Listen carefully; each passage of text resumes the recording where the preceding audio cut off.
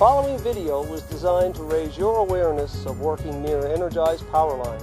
It is important to point out that there are two electrical utilities in Newfoundland and Labrador. Before starting any work around energized power lines, it is necessary to know which utility you may need to contact. Newfoundland Power is the primary distributor of electricity in the province, supplying 90% of residential electricity service on the island portion. Newfoundland and Labrador Hydro is the primary generator of electricity in the province and supplies industrial and residential customers in Labrador, some rural areas in central Newfoundland, as well as the island's south coast and the northern peninsula. The province's electrical power utilities can provide information regarding overhead and underground power lines, as well as voltage information and minimum clearance distances. This video was produced by Newfoundland Power, and contacting us is referred to throughout the program. However, if you intend to do any work around energized power lines, please contact the electrical utility that services your area. You can contact Newfoundland Power by calling 1-800-474-5711. Or Newfoundland and Labrador Hydro at 188-737-1296.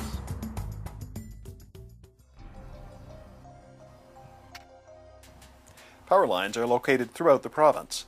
They run overhead and underground.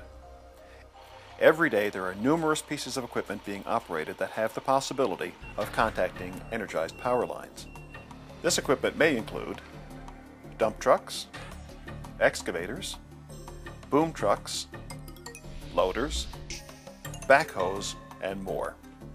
Every contact with an energized power line has the potential for serious injury or even death. Working near these power lines, however, can be completely safe.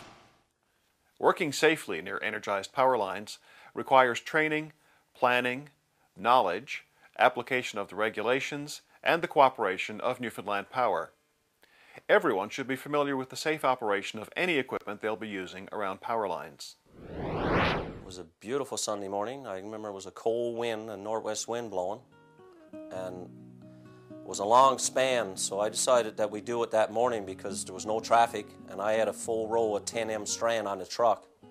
So I climbed the first pole and double dead-ended and hooked the strand on and came down. And I went up in the second pole and done the same. I double dead-ended and I drove a J-hook into the side of the pole, and I hauled the 10M strand up and put it in the J-hook. So I got to the back side of the pole, which we always do when we're pulling up in case the J-hook comes out. So I went around to the back of the pole and I had to wait another little bit. So I decided to undo my belt and put my belt up above a lion so I could lean back in the pole and get comfortable, seeing I was waiting there. And the boys were doing their job. They were hooking everything up, and they were going to drive ahead so far with the truck to pull the strand a little bit, and then they were going to sag the strand up, jack it up, and I was going to put my preform on. And then something went wrong.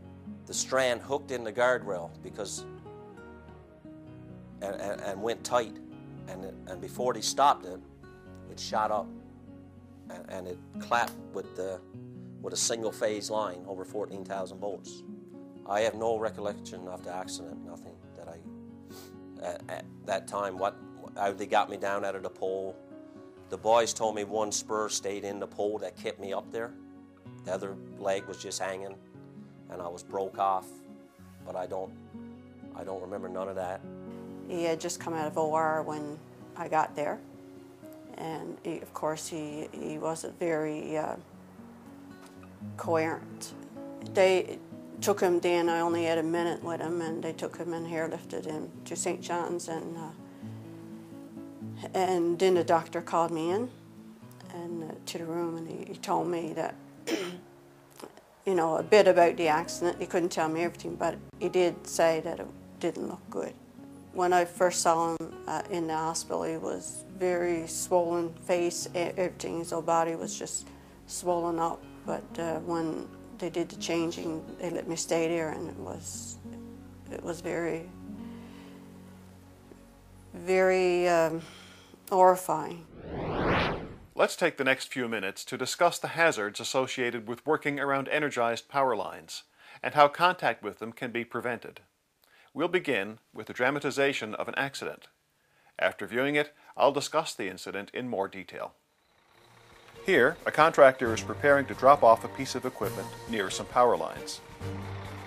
Once he positions the truck, he correctly chocks the wheels and deploys the outriggers. The truck is now safely positioned and secure. Next, he attaches the slings as he prepares for the lift. Moving to the controls, he commences to lift the equipment from the truck. His focus is on the apparatus, not on the position of the boom. As the equipment is swung off, the boom makes contact with the energized line. Startled, the driver remains on the truck. He immediately calls 911, who in turn notifies Newfoundland Power. A utility truck is quickly dispatched. The power line technicians arrive on the scene and de-energize the lines. Once it's safe to do so, they assist the driver off the truck.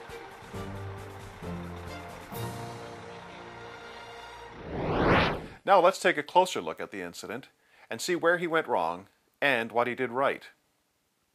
Prior to commencing work near power lines, the following should be undertaken. The site surveyed to locate any overhead lines. A hazard assessment should be completed. An approach and exit plan developed and followed. In this case, the driver positioned and set up too close to the power lines. He did not take the time to survey the site or notice how near he was. He was working alone, did not have an observer to safely guide him into place or notice his position relative to the lines. He clearly did not have a plan in place. When working near overhead power lines, always make sure you are a safe distance from the electrical source. The regulations state the minimum safe distance that should be maintained is 5.5 meters or 18 feet. Contact Newfoundland Power for information regarding minimum safe distances. Also, anyone operating equipment with the capability of contacting energized power lines must have completed an approved power line hazards training course. Did this driver, in this case, complete the course? Most importantly, in this incident, why wasn't he killed? The reason involves how electricity flows from its source to ground. Electricity will take all paths to ground, and almost anything can be a conductor. In this case, the path to ground was completed through the boom, the outriggers, the pads, and the tires. Once contact was made, the path to ground was established. On July the 9th, 1999, Tim was working for a rental company. He was putting up a big tent. It had 8 center poles so that a corporation could have a private party the next morning. Tim and another young man, John, were asked to go under the canvas and put up the last pole of the tent. The boss said, "We'll stand back here and let you know if you get too close to that power line." Well, the power arced, Tim was killed instantly, and John spent several weeks in the burn unit. When Tim was killed, my life changed totally. I think of him every day. I ache for him every day. Every family holiday, every special day, every ordinary day, we miss him.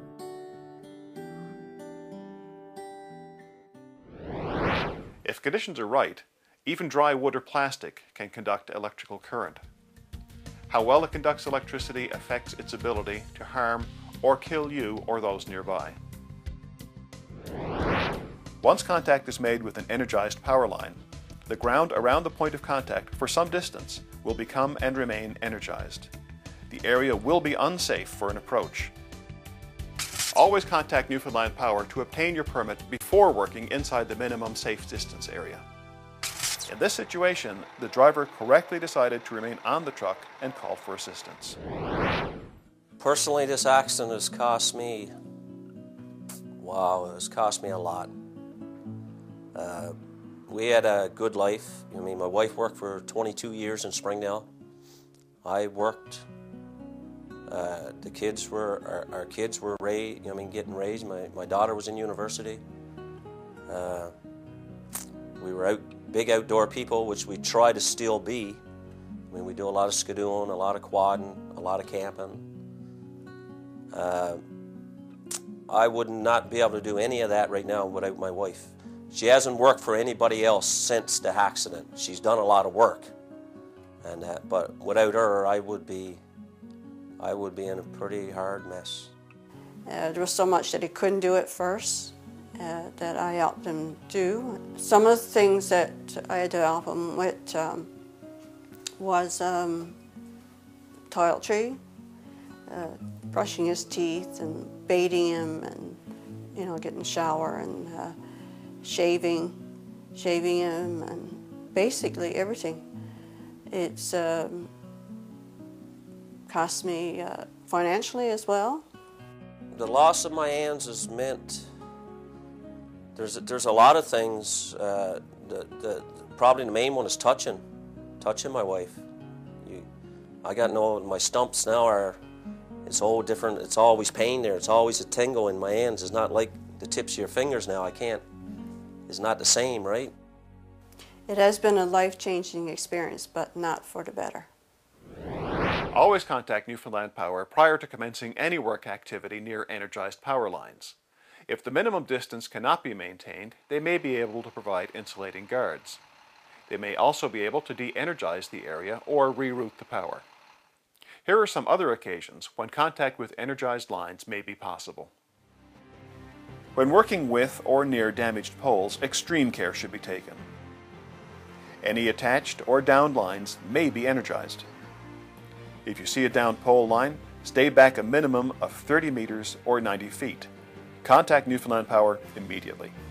Trimming or felling of trees near power lines should be avoided. Wood has the possibility of conducting electricity. If contact is made, the path to ground could be through you. When erecting a scaffold or any elevated equipment, know the required distance that should be maintained from any energized lines. Once again, this information can be obtained from Newfoundland Power. Do not proceed without it.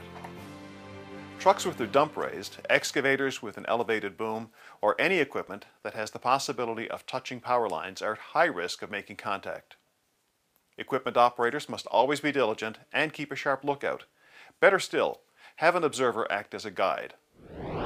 As a grader operator for the MD number 9, I backed my back tandem over the edge of the road, and then I tried to go forward. I kept slipping sideways, and on the third attempt I felt something tug from behind, and I thought, oh boy, I pretty much knew. I contacted a power pole. I knew it was there, and not very long, a few seconds, I looked out to see the front tires are there. They started just roasting. It scared me to the point of I thought, well, I'm gonna get out of here. I hit the ground, and there's a good chance I maybe stumbled or fell back, or my legs, they just felt like they were on fire. I couldn't believe the pain. A power line contact can do really major damage to your body, just in the blink of an eye. It's horrible. I did have some major issues with my arms, of course, as you can see the damage that's been done here. I had exposed tendons here on my right hand. I had 5 inches of bone on my left arm, totally exposed to the elements. I'm here to tell you it happens, and you don't want it to happen to you. In this case, we see a dump truck beginning to back under some overhead lines. As he's working alone, the driver correctly stops his truck ahead of the lines, gets out, and observes the position of his equipment. This gives him a clear understanding of how close he can approach, as well as the height of the lines if he needs to raise the dump. If you intend to move or transport any load with a restricted height limit along any public road, you may be required to obtain a permit from the Department of Transportation and Works. Newfoundland Power must also be contacted to determine if an escort is required. When operating equipment in this situation, a signal person must be positioned to ensure that a safe working distance is maintained from overhead lines. Remember, always plan the work and work the plan. Not all energized power lines are overhead. Today, many lines in residential and commercial areas are located underground. Everyone should always be aware of their location to avoid contact. Underground power lines present special hazards when any excavation or drilling is required. The location of any buried power or utility line must be established before any work is commenced. Once again, a hazard assessment should be undertaken and a work plan should be developed. Remember, plan the work and work the plan. Underground lines are often protected with a warning marker. Caution tape or other material may be encountered about a foot below the surface. If this or any other warning is discovered, stop work immediately and contact Newfoundland Power before continuing. You need to be aware that warning signs may not always be there. There may be no record of a buried line in the area in which you may be working. Also, warning signs may be incorrectly marked. It's your responsibility to check with Newfoundland Power to make sure the area is safe and free of energized lines before commencing any work. When working around energized power lines, always observe the following.